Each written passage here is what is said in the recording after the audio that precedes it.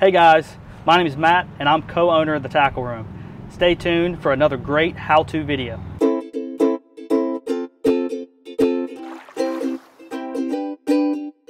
Today I'm going to show you how to rig a ballyhoo. This is a medium ballyhoo by Sinister, is the bait company. Mediums are probably the most common size we use. Smalls are mediums. The first thing you want to do with the ballyhoo is poke his eyes out.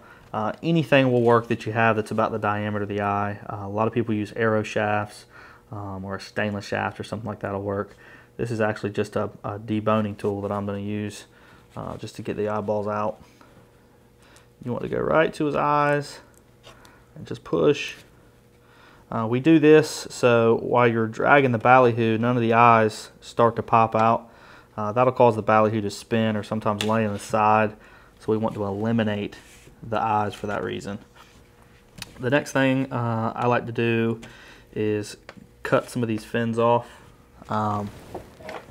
This also reduces drag and does away with the problem of one might throw out and mess you up. The next step is we want to get all the poop out of his belly. We do this because the poop has acid, and the acids will break down his belly while you're dragging the ballyhoo. So we want to get all the poop out so we get as much dragging time out of the ballyhoo as possible. That's a pretty simple thing to do. You basically just run your fingers down the ballyhoo and get all that out you can.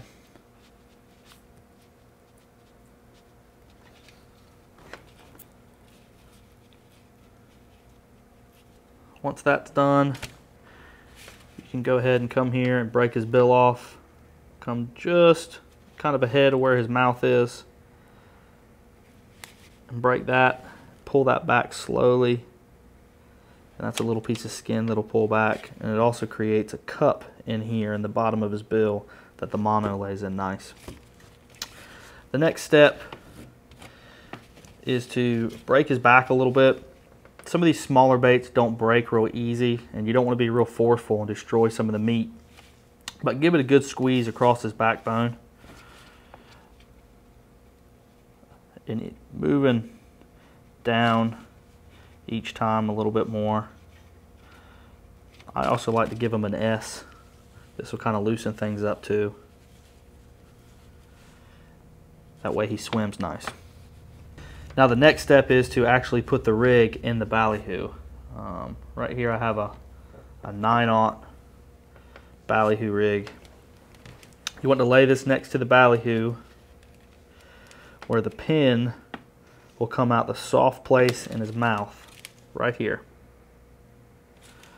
So lay the rig up next to it where that pin is next to his mouth. And this is going to show, I'll flip it over so we can see it better. This is going to show where the hook needs to come out at his belly. So I like to take my finger and mark it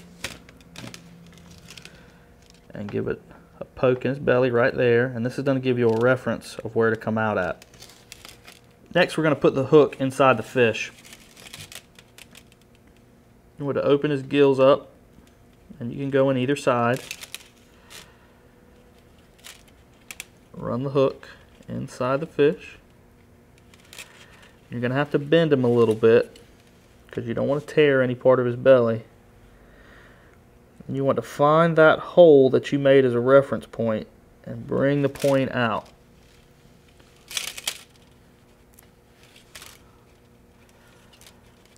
Kind of shove all that back to where that weight's tucked up there, right under his gills.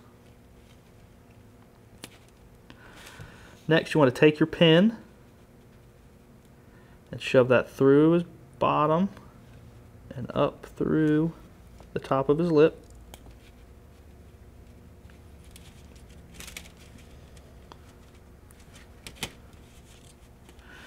Now, I'm going to show you how to use a spring.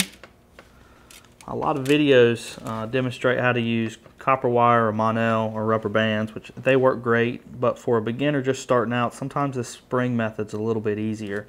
And all you do is slide the spring down, let that go over his face,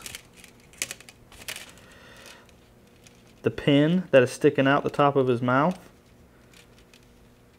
Catch the corner of this wire on the spring and start to twist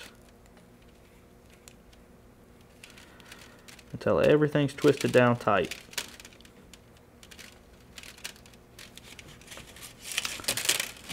Next, you would slide your lure down the mono, and that would lock in right over top of this spring. Now your ballyhoo's ready to be pulled.